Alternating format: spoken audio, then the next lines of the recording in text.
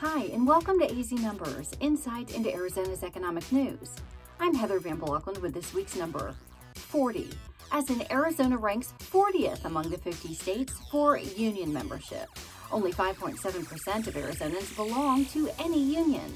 Union membership has dropped by half nationally since the early 1980s, according to the Bureau of Labor Statistics. Why does that matter? Police unions have major influence in decisions that govern its member officers.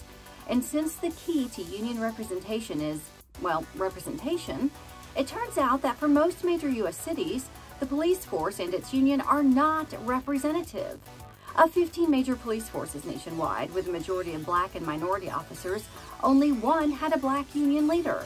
As for Phoenix representation, just looking at the city of Phoenix, while 43% of the population is white, almost twice that number, 81% of the police force is. Have an AZ number? Send it to me at hvanblokland@kjzz.org.